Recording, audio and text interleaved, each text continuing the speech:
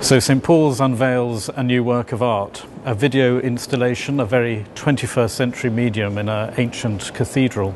And I'm delighted to be able to interview the creators of this work, asking them about the meaning of the work, but also why here in St Paul's. Bill and Kira, welcome. Thank you. Thank you. It's been 11 years since this was first talked about. How are you feeling? I'm feeling like I'm 11 years older. It's really, really incredible to come this far and to see what we have produced here. We are so excited. It's an amazing situation back there. We've just seen it, and it's really, really beautiful. So that is something, I think, for both Kira and I, that is just really, really very, very special and Kira, very you're moving. Feeling happy?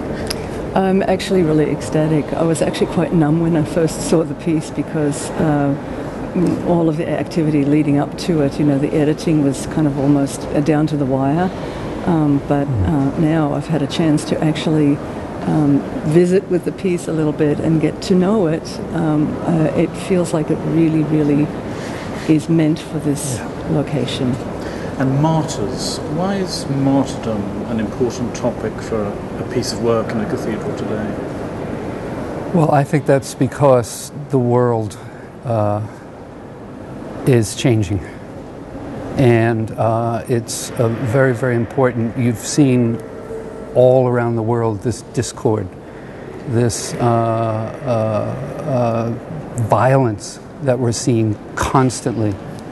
And we felt that really kind of honing in on that and understanding that from the inside, because what you're seeing right here are not people who are standing out, in a field or and in other various circumstances that we can put them in.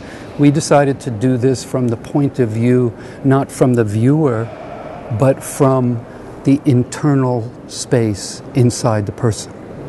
And that's where we wanted to angle and connect and pinpoint the whole idea of martyrdom in terms of our situation here. And Kira, demanding for the actors to do that?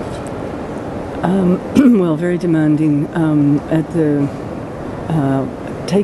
we had a reference of Bill's drawing of a number of years ago and a little description of martyrdom. And we had just finished production on other works, and I'm thinking, well, now is the good time to do it. I just felt that it needed to come out at this point. And so we started working on it, and it was very difficult to try to imagine how to represent martyrs or martyrdom or sacrifice in a kind of a universal way. And so we'd worked a lot with fire and water, and I thought, why don't we just use the elements? And here are these beautiful drawings of Bill's, and so I thought, well, this one will be earth, this one will be air, and then fire, and then water. And once we had worked with that a little bit, we decided who was going to be representing these elements. And so we used two people from who we worked before. They're aerial artists, and they had actually worked with Cirque du Soleil and places like that. So they're very used to being tortured, basically. Right, that's and true. We ended up torturing them quite a bit. Yeah. So yes, they had to be very strong and very athletic, but at the same time, both of these people have a fragile look about them that we really loved in working with them in the past. The person who did the fire, we worked with him in another work. He's a beautiful African-American older actor who has a lot of strength inside of him. So he was the fire. And then the person who did earth had to be very, very malleable and totally in charge of his body, because he had to do the entire action backwards. And then when we run it forward, it looks like there's absolutely no backward motion at all. So yes, we had to have really people who could work with precision, with sensitivity. So Bill, I mean, one of the great strengths of art is you can't paraphrase it, but can you just describe the work a little bit as a whole? As a whole? Well, it kind of has three parts. One is this image of people being left for dead in some horrible, horrible place. and then something happens inside them. They're touched by something, and they're not going to give up. That's at that point that they realize. So they start to push. So the earth guy starts to get out of the predicament of this dirt poured all over him. And the woman who's our air martyr is starting to feel this strong whirlwind happening around her. And again, we just talked about Darrow, the African American artist. He's actually sitting down the whole time, and little drips of fire are starting to come down on him, and of course it turns into a big conflagration. And then the last one, John Hay, he's actually being crucified upside down, if you will. His whole body is inverted compared to the other three. And then what happens is he's slowly rising up with this cascade of water coming down. He's literally falling through a waterfall, and he's like pushing himself up, and he just goes out and up.